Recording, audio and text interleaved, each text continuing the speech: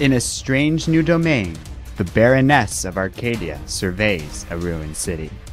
Suddenly, she is attacked by sentinels. They detect her abnormal genetic status, and when she refuses to turn herself in, the androids attack. She-Hulk makes short work of one of them, but the fight is cut off when 3 Thors arrive: Valkyrie, Sif, and Gamora. The Baroness tries to explain, but Doom's women aren't interested in talk.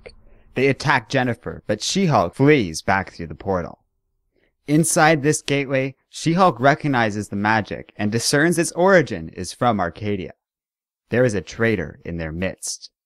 Arriving back home, She-Hulk informs A-Force of this, but she finds that the 3 Thors have followed her back to Jennifer's domain.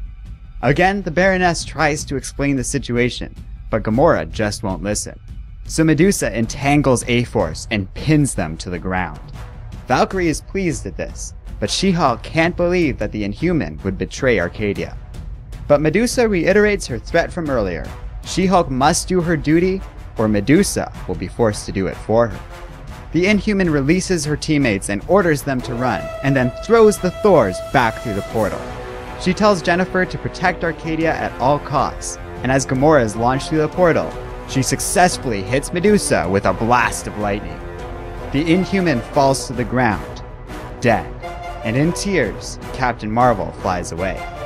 She-Hulk orders A-Force to split up and find the traitor. They have defied Doom, and everybody knows what is coming. As the Thor Corps close in on the small island of Arcadia, Storm creates the fog across the island to hide her fellow Arcadians. While She-Hulk begins to form a plan, Nico tells the Baroness that the new girl has an idea. The cosmic entity begins to sprout spatial energy and utters one command to the women, who have shown her kindness: hide.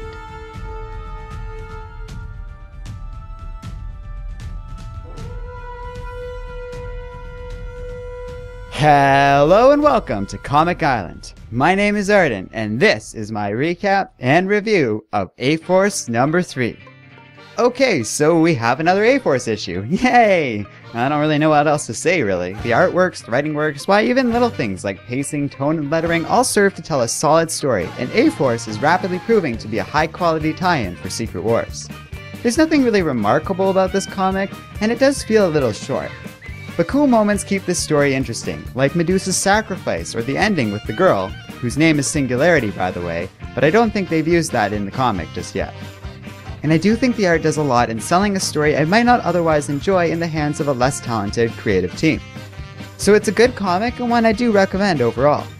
I even hope that they keep the idea of this team going forward. I wasn't sure what an all-female Avengers team would be like.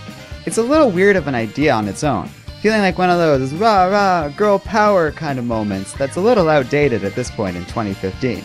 But thus far I've found that A-Force is enjoyable and features a lot of characters I like. Hopefully the team or the idea of A-Force will somehow survive Secret Wars. We'll have to see, as I couldn't find any information on this one way or another, but I am, at this point, eager to get more than just 5 issues of the team. And that's all I can really think of saying. So feel free to share your opinions in the comments section below. And as always, don't forget to like, subscribe, and keep reading comics.